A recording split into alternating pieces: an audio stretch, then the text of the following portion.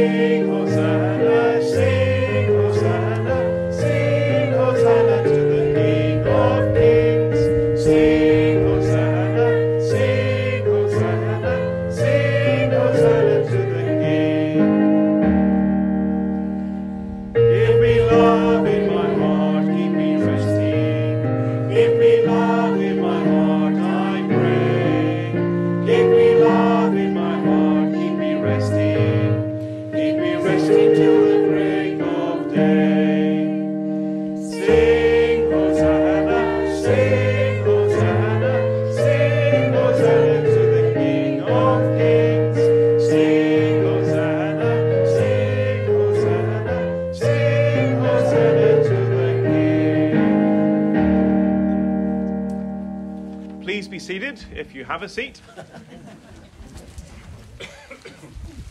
When we gather like this, we remember that we are the church, the people of God, and the church is primarily the people who make up the church body, and more so than the buildings. But we think today of those people who have gone before us, those people who lived here in this place, who worked here in this place, and who tried to build a better future for the generations that would follow them. And so we reflect on all those who have gone before us, and yet we look to the future, we look forward in faith, and we think about what we can do in this our day and generation. And as we gather as God's people in this place, we remember that we often fail each other and fail God in what we say and in what we do and in what we think. And so we take time to reflect on this and to seek God's forgiveness, assured of his love and mercy. We say together, Heavenly Father, we are sorry that we have sinned in thought, word and deed. Please forgive us and help us to live a life of love, joy and peace. Through Jesus Christ our Lord. Amen. And we hear the good news of God's forgiveness. Almighty God, who forgives all who truly repent, have mercy on you, pardon and deliver you from all your sins, confirm and strengthen you in all goodness, and keep you in eternal life, through Jesus Christ our Lord. Amen. And the collect appointed for today. Almighty God, you called your church to bear witness that you were in Christ reconciling the world to yourself. Help us to proclaim the good news of your love, that all who hear it may be drawn to you, through him who was lifted up on the cross and reigns with you in the Holy Spirit, one God, now and forever. Amen. Amen. Now, it's great to see boys and girls here at church with us this morning, and it's been a pretty damp summer, hasn't it, boys and girls? There hasn't been much by way of sunshine, but you could almost set your clock by it, because when September comes around and you go back to school, there's usually glorious sunshine. And I suppose that's a good way to start the school year. Well, we're going to sing a little song, and sometimes when we start the school year, we're going into maybe a new classroom, new teachers, learning new things, new subjects, and it can be a little bit daunting. But we're told in the Bible that God is always with us, so therefore we should be bold and we should be strong. We should try new things and be confident in him and confident in ourselves. So we're going to sing a little song which reminds us of that. It's Be Bold, Be Strong, for the Lord your God is with you. So I think if you stand, boys and girls stand. We've got some actions to this, and Colin's here too. Colin's very good at the actions. It depends what action you're talking about. Here we go. So after 3, 1, 2, 3. Be bold, be strong, for the Lord your God is with you. Be bold, be strong, for the Lord your God is with you. I am not afraid, no, no, no. I am not dismayed, not me, 'cause we're walking in faith and victory. Come on, walk in faith and victory. For the Lord your God is with you. And with the dogs too. Well done, boys and girls. Give them a round of applause.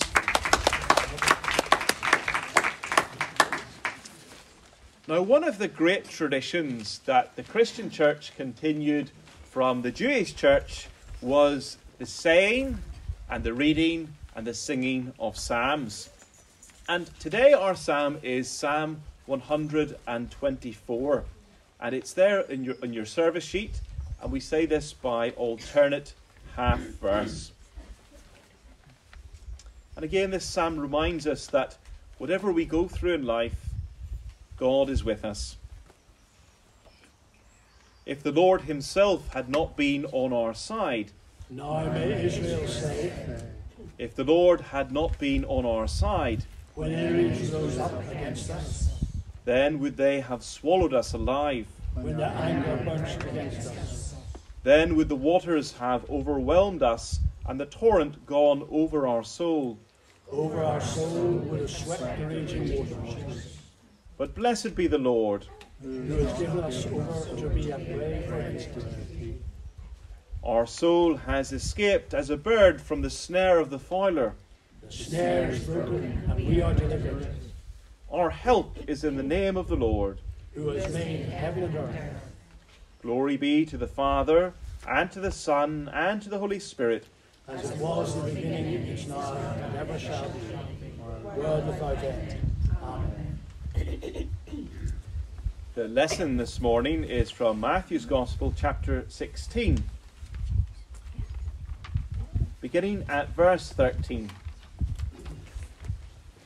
Now when Jesus came into the district of Caesarea Philippi, he asked his disciples, "Who do people say that the Son of Man is?"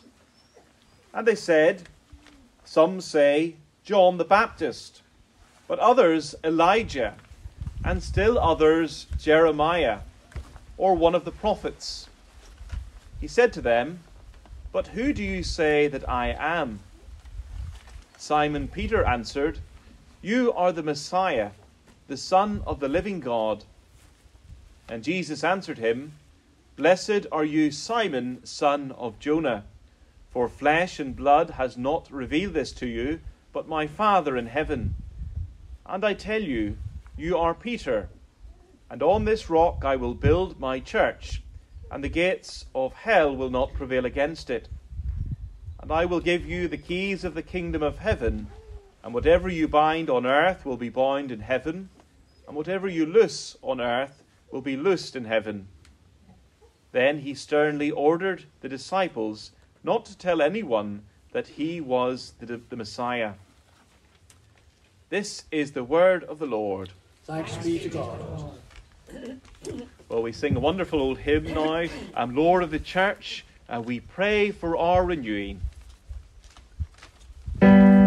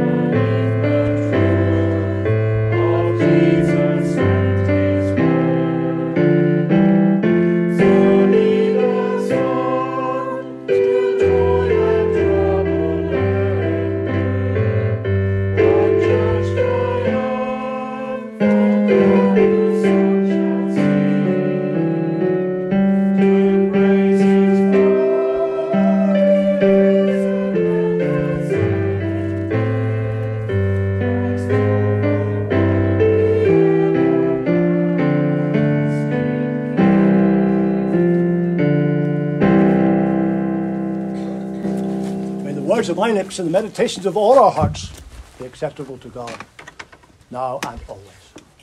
Amen. Please have a seat if you have one.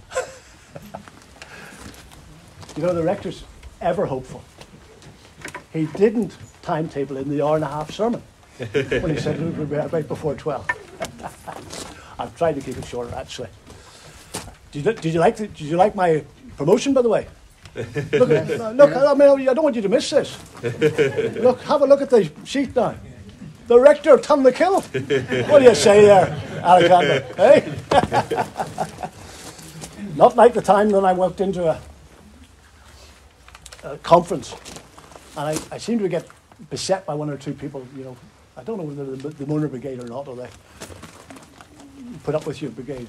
But I told the head of my Sunday school, would they please go and get me the badge that we're supposed to be wearing, you see. So she came and pinned it on me, helpfully. Every time I went to speak to somebody, after a few seconds or little time, smirks came across their face. I thought, what's this? Am I particularly beautiful today? And that would be hard. My mother never thought so. But so I looked at the badge. Wrecker. Wrecker of Kilbride. But anyway, we're in a wreck today in one sense. But one of the things about this wreck here is it did, as the rector said, a very important job. But two, the rector's already really stolen my thunder. Because the people of the church.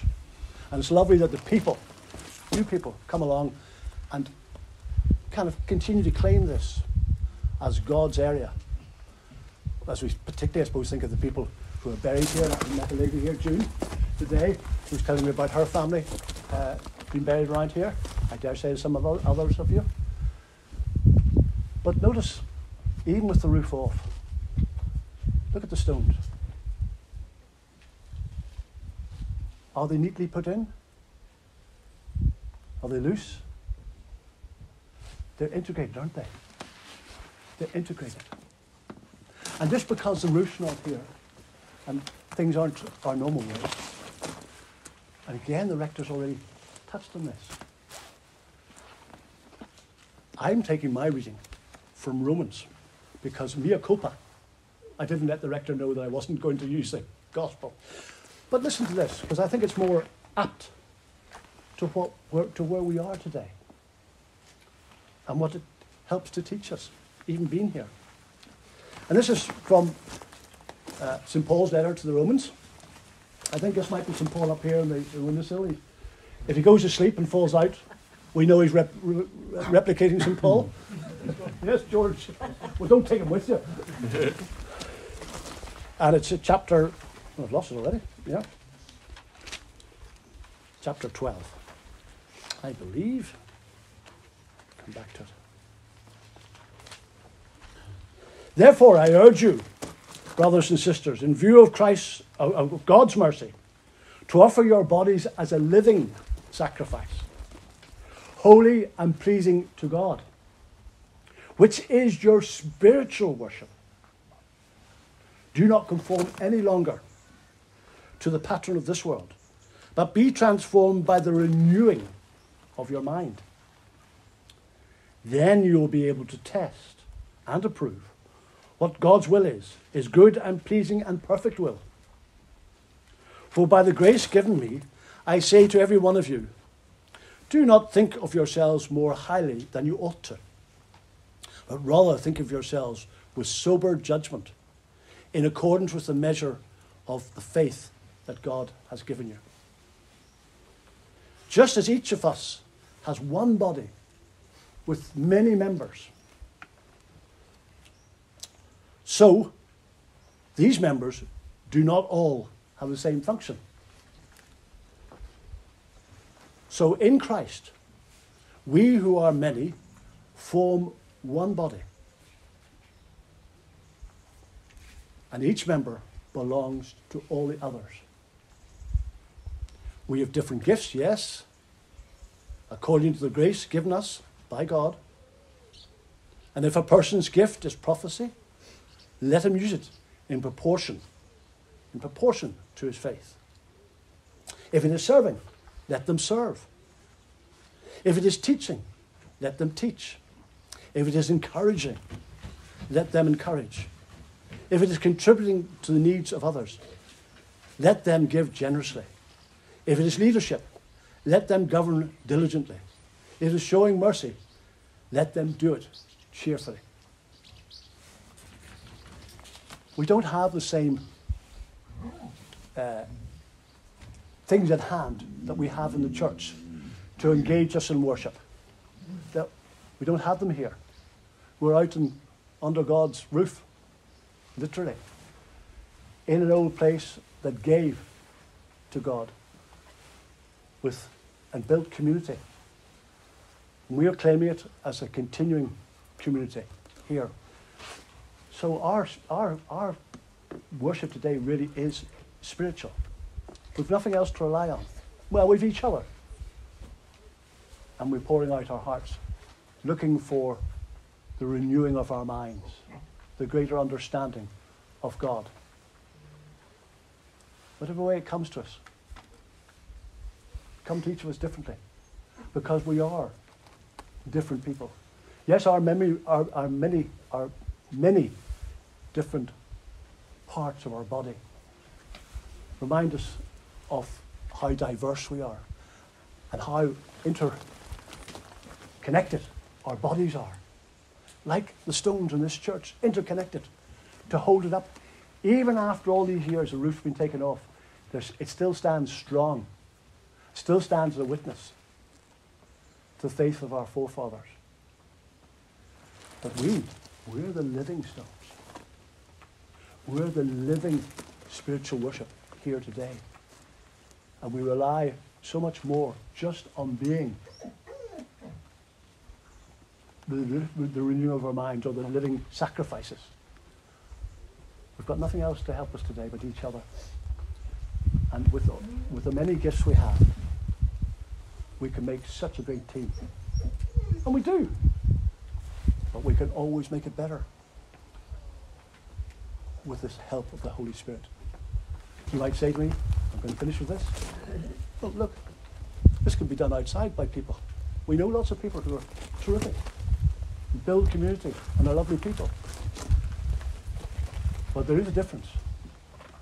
And that is that when we try to follow Christ, it then comes with a greater sense of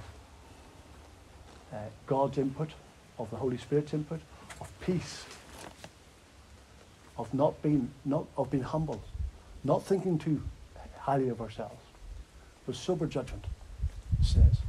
To be real about ourselves, but to be real about each other and kind to each other, and use our different gifts to interlink, build community, build the church. Let's pray.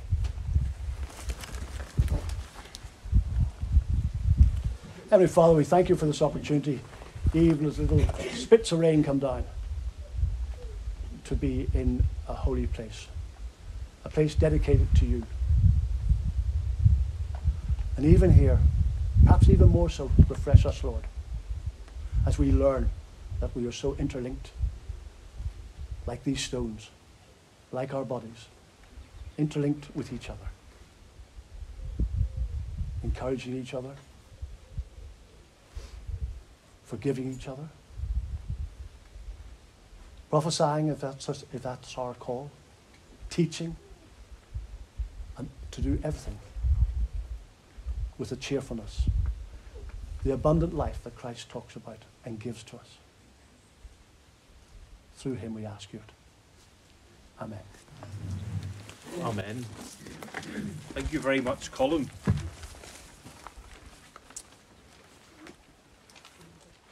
Well, as Colin was saying there, we have each other, but we need the Lord to bring us together. And this hymn reminds us of the Lord's role in doing that. It's bind us together, Lord, bind us together with cords that cannot be broken.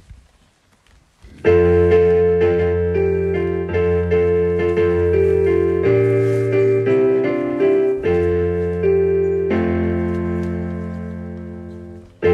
us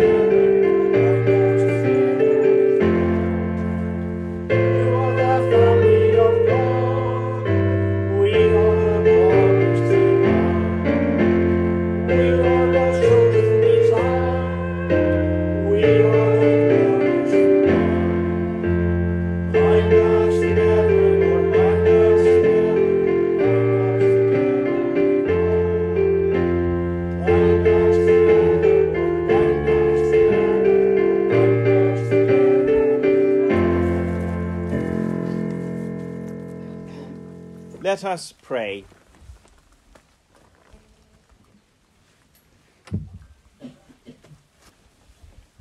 St. James writes, "Draw near to God, and God will draw near to you." We give thanks to God for the Church throughout the world. Heavenly Father, you sent your Son, Jesus Christ, into the world with a message of hope and salvation for every tribe and people. Thank you for planting the Church in every land and continent, especially in this, our own land. May your Church continue to be salt and light in our community, reaching out in love and service, and making a difference in the lives of men, women and children, through Jesus Christ our Lord. Amen. We pray for the peace of the world, especially in Ukraine. Almighty and everlasting God, you are a God of righteousness and justice, full of compassion and mercy. Hear our prayer which we offer for the world, especially for the people of Ukraine. Restore justice, we pray, defeat evil and oppression, and bring healing to our broken world, through Jesus Christ our Lord. Amen. And we pray for the people of this area, especially those whom we know and love. Heavenly Father, you love and care for all people. Bless us richly with so many good things. Help each and every person in our community, especially those who are in any kind of need at this time. May they know that in life you are with them, and that as your people in this place, we are here to help and support them. And this we pray through Jesus Christ our Lord. Amen. Amen. And we pray for those who will be ordained this day in Down Cathedral. We pray for Claire, for Cosman, for Stuart, and for Timothy. We thank you, Lord, for calling people to the life and work of the ministry. May your servants Claire, Cosman, Stuart and Timothy know your peace and your presence. Equip them for the ministry of the word and the administration of the sacraments. And through their gifts and abilities, may they bring hope and healing to many lives. For this we ask through Jesus Christ our Lord. Amen. And we pray for all who are bereaved this day. We think of the family of Elizabeth Johnson. We thank you for her faithful ministry over the years in India and here at home, for the time we spent with her and for the legacy she has left. We pray also for those other families who are bereaved at this time. We pray for the Puller family circle, for the Hunter family circle, for the Kay family circle, for who all have lost loved ones. May they know your comfort and your strength. Lord, in your mercy, Hear our prayer. and in a time of silence in this beautiful ancient place, we bring our own personal prayers unto God.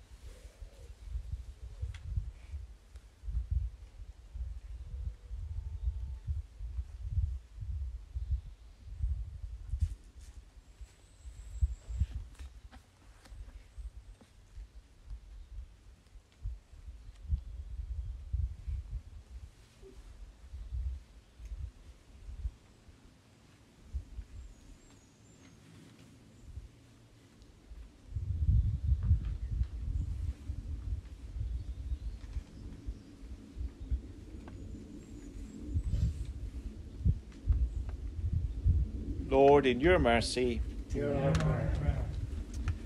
And we pray for all those boys and girls and those young people who are returning to school, and those young people who are heading off to college and university. We pray, Father, that they would know that they are loved by us and by you. Help them to recognize their true value and worth, to use their gifts and abilities to make a difference in the world. And bless all their endeavours as they seek to learn new things about themselves and this world. Lord, in your mercy. Hear our prayer. And we join together in the Christian family prayer, Our Father. Our Father, who art in heaven, hallowed be thy name. Thy kingdom come, thy will be done, on earth as it is in heaven. Give us this day our daily bread, and forgive us our trespasses, as we forgive those who trespass against us. And lead us not into temptation, but deliver us from evil. For thine is the kingdom, the power, and the glory, forever and ever. Amen. And now may the peace of God, which passeth all understanding, keep your hearts and minds in the knowledge and love of God, and of his Son, Jesus Christ our Lord. And the blessing of God Almighty, the Father, the Son, and the Holy Spirit, be with you and all whom you love, this day and forevermore. Amen.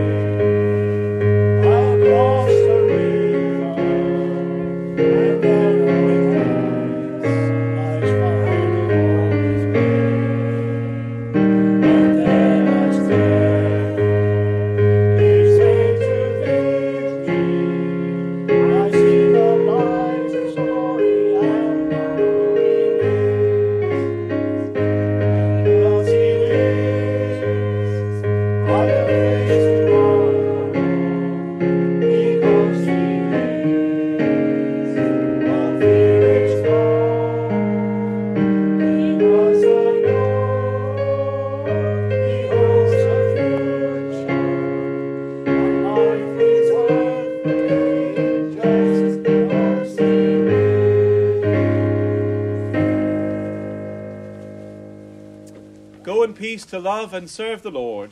In the name of Christ. Amen. Amen. Amen. So what we'll do is if tall ones could go to the back, Roger, would you mind taking the photograph? Yeah. Yeah, that would be terrific.